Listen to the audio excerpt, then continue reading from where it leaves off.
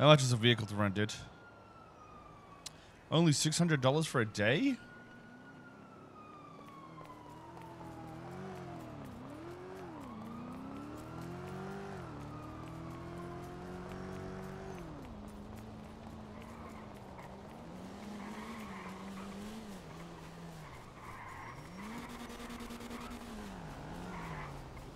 Yeah, I probably should go back to what it was. I feel like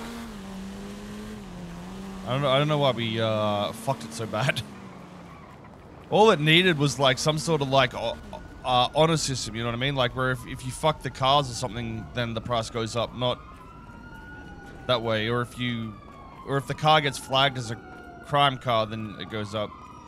Don't know why civilians get fucked because of penises.